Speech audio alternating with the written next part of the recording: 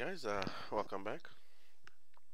In this video I'm going to go over using my custom script to configure WinRM HTTPS on an Azure Nano Server.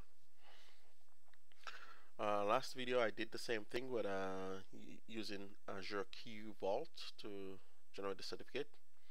In this video I'm using a local self-signed certificate. Okay, so what I've done here is I've gone ahead and created the machine. I didn't want to waste time in there. I'll just go over the little things that are different. For example, right here I have already set a DNS label, which is identical to the name of the machine. And then what I did also is see if I can get there faster. The NSG that is tied to this machine, I opened up the WinRM ports.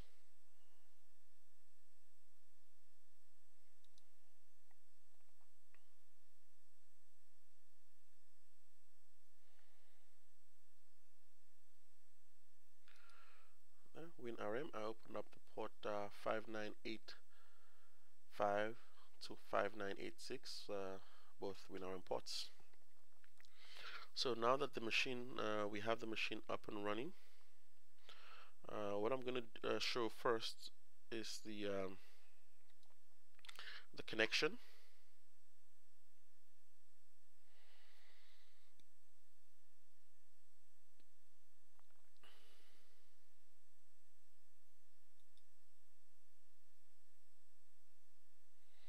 So I'll come out here and I'll copy that out, and I'll bring up my little test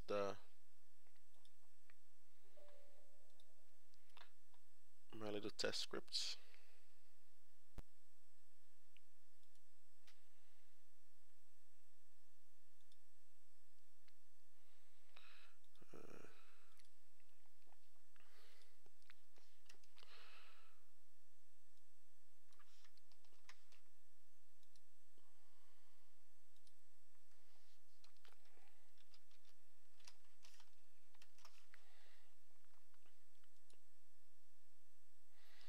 I don't want to type in my password over and over again, so I'm just going to run this here just to store my password somewhere, or my credentials rather.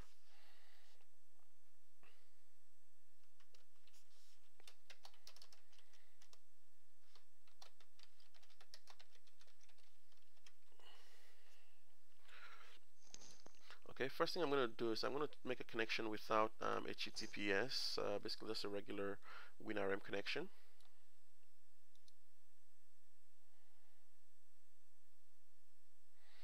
Alright, and as you can see, I'm connected to the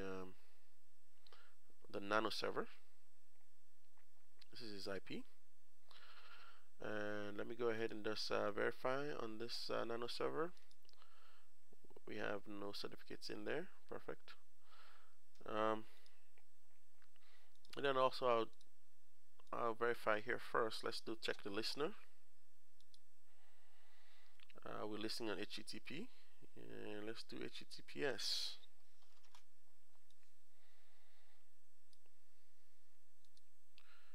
That gives us an error. Okay, so what I'm going to do is actually exit from here.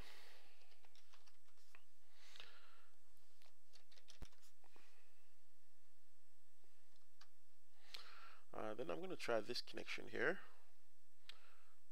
just to confirm that HTTPS is not working.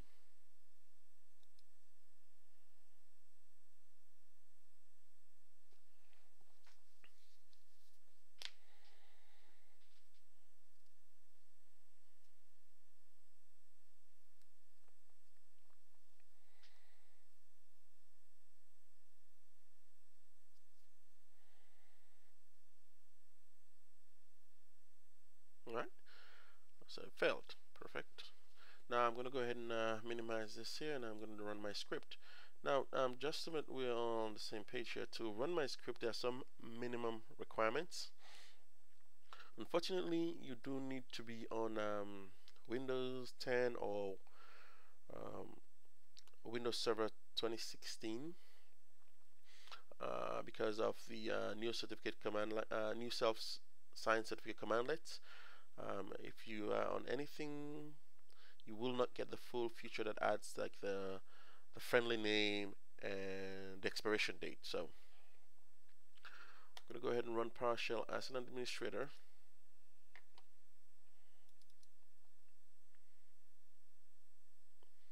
And then I'm going to go ahead and navigate to my location.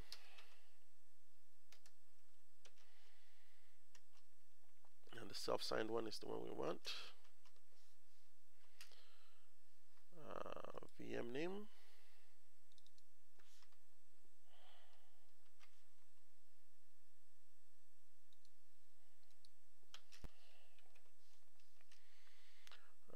DNS name is the same as the VM name in small letters. So let's go back there and just do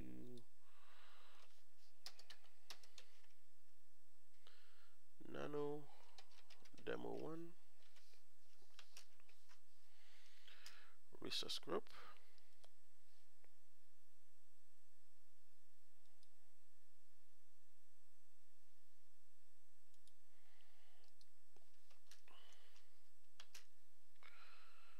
And then subscription.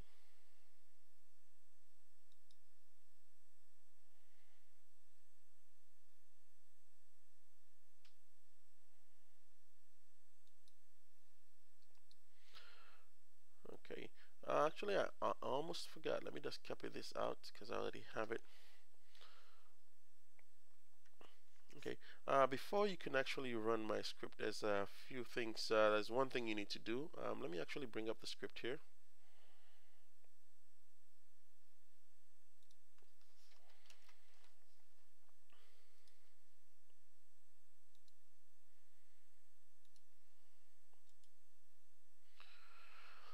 The script here does call for this secure file here. So we need to create that file in the same location as the script.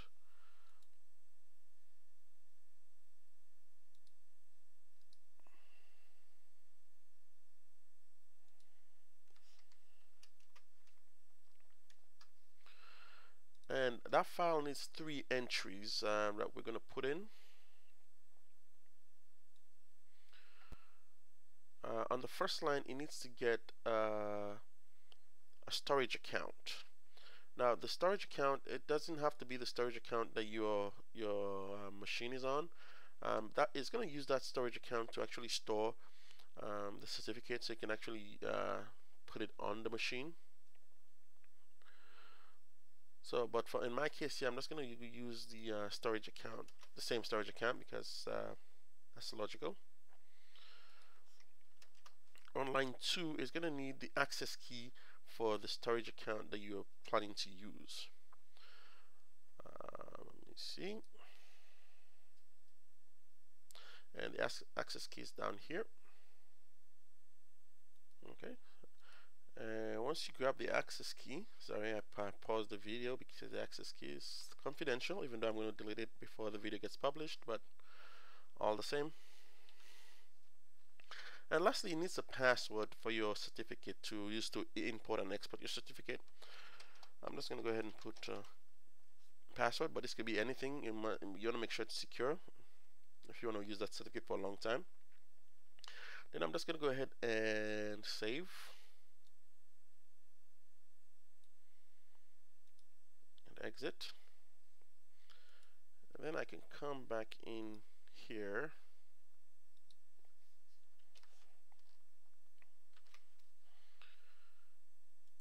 And I could go ahead and run my script now. Really, after you see that, after you've done the file, the 3 entries in the file, all you need are this 4 parameters, and you should be good. Let's see what happens.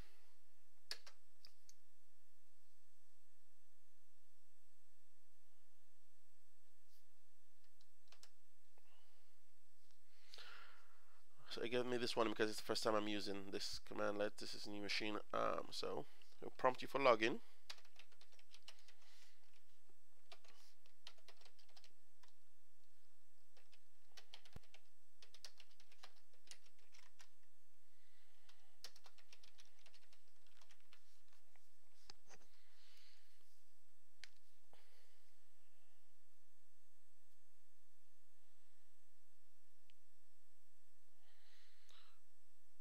So what it does is it creates a certificate on the local machine. It exports a certificate, and then it use a custom script to deploy the certificate to the virtual machine, which is what it's doing now.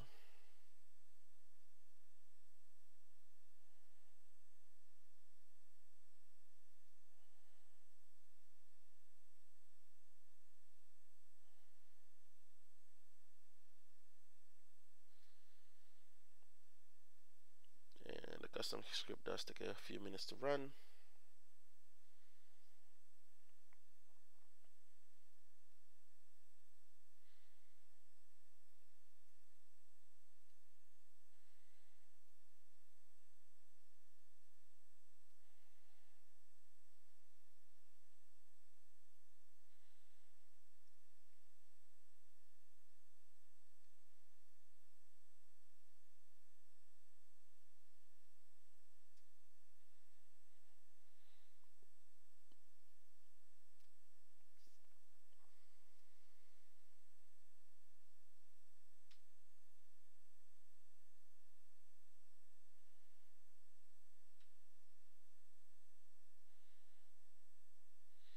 Okay, and once the custom script is done, it would do a removal. Now this is crucial because even if the custom script fails to implement it, it will still do a cleanup because it doesn't want the custom script extension to get get hanged there.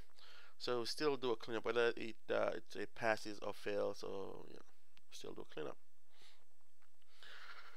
So while that is up and running, well, let's just give it a few minutes to complete here. Should just take a few more seconds.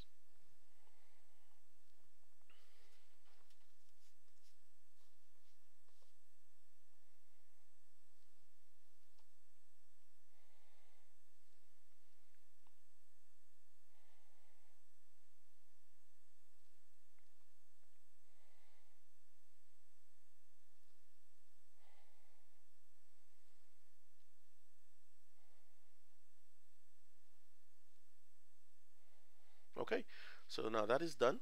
So what we can do now, let's come back here to a little connection check, and let's just go ahead and run the same one that failed. Let's see what we get this time.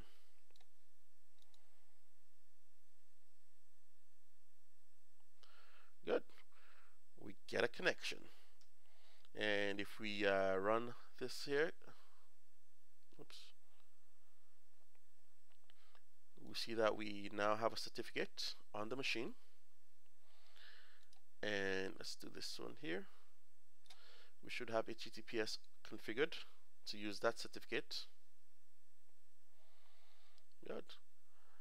So now we use this we use this option not to check CA because it's self-signed certificate, and we won't have a certificate authority because it's self. And then we use this check here not to confirm CNAME, but if the certificate here, this is the host name and this is the certificate name, so we can actually, if I do a disconnection, let's do an exit.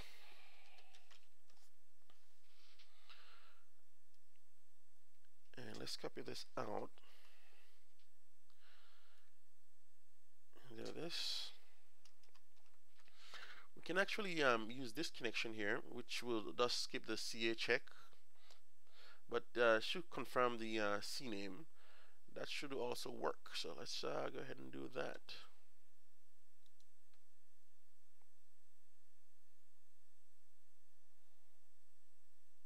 Perfect. Because that's one of the big deals about getting the CNAME, the label name, and everything, is so that the certificate, you can actually do a common name check. And that is the end of my script. Hope you enjoyed. I hope this information is useful. Thank you.